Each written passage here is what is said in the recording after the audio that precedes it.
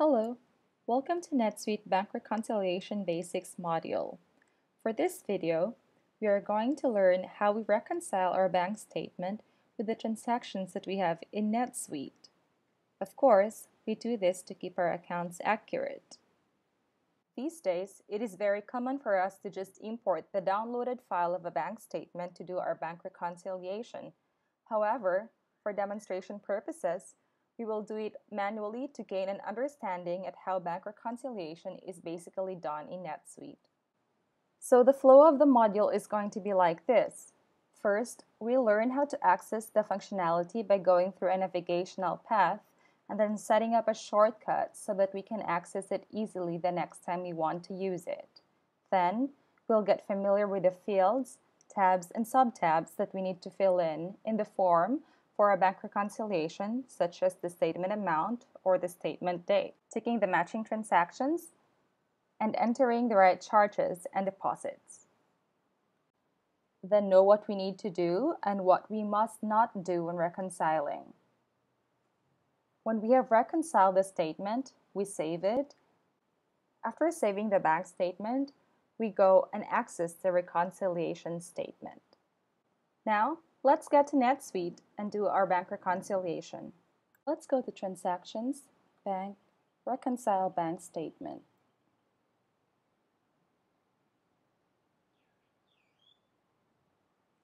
Now we are in the Reconcile Bank Statement page, but let me just first create a shortcut so that we can just access this page in one click the next time we want to use it.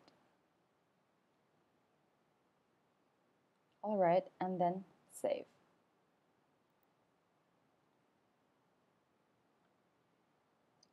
So we hover our mouse to this, and there it is, Reconcile Bank Statement. So you can just click on this the next time you want to reconcile a bank statement. Alright, back to the page. In the account field, select the bank account that you are balancing. For this, we will select checking account too.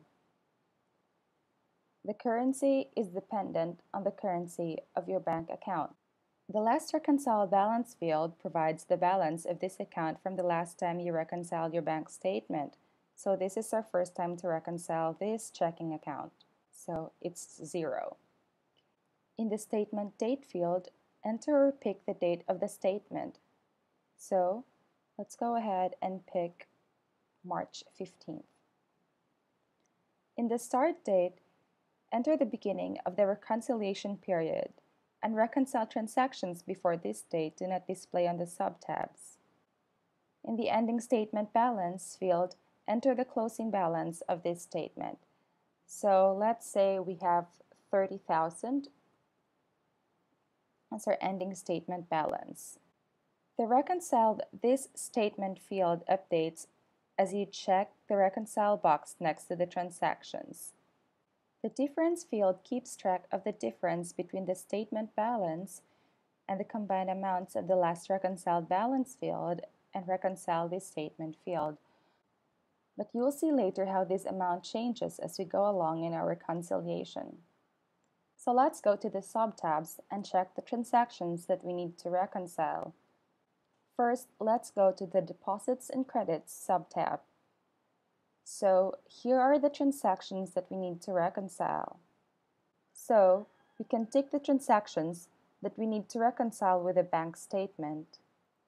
Or we can also click Mark All and then later and tick the transactions that we do not see on the bank statement. If we want to unmark them all to begin again, let's click Unmark All. If you mark bank transactions as cleared on an ongoing basis when you open a reconciliation, you can click Mark All Cleared to reconcile, which updates transactions that are already cleared to be marked for reconciliation. Then, each transaction does not need to be marked individually.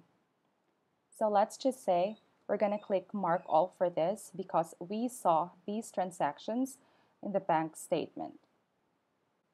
Let's move to the Checks and Payments subtab. So let's click the Mark All Cleared to reconcile to automatically tick the transaction that have been cleared.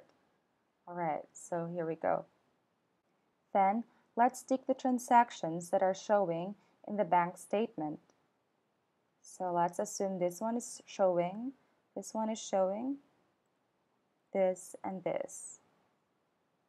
And again, you may tick mark all or unmark all as options as well. At this point, we still have a difference of $1,999.22. So we need to account for this difference. But before we get to that, let's just say we want to take a break. And what we need to do to keep the transactions that we've ticked here is to click hold. We must not save it yet because there is still a difference and this is still not a reconciled bank statement. Look what happens when you click save. It gives a pop-up window and it says you have an unreconciled difference of 199.22. Do you want to continue?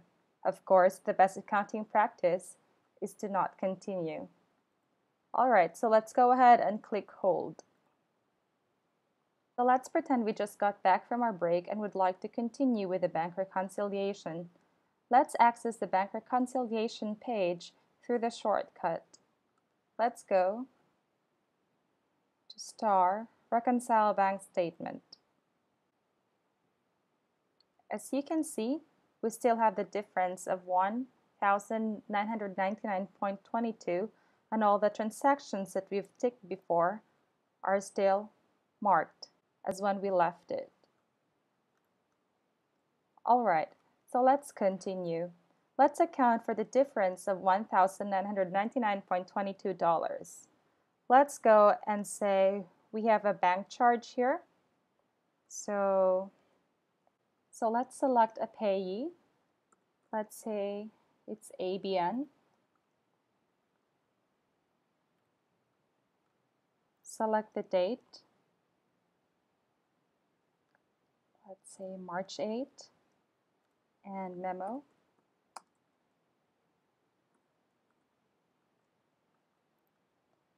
And the amount is 50.78.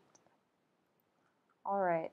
Normally we need to select an account here. However, it is defaulted to bank charges per payee record. Right? If it's not a bank charge, we can always select bank fees. So let's select bank fees. All right, so let's go ahead and hit add. Let's see what the difference is now. So we have a difference of $2,050. So on our bank statement, we saw that there was a deposit of $2,050 from one of our service providers. So let's account for that. Let's say it came from Accountants Inc. and the date was March 1st. Let's just say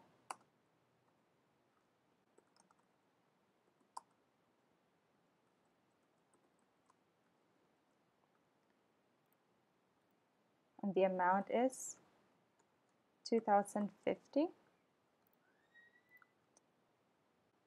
And let's account this one as 7180 professional fees. Alright, so let's hit OK. And the difference is now 0. Now we are ready to save this bank statement reconciliation. Alright, so let's go ahead and save this.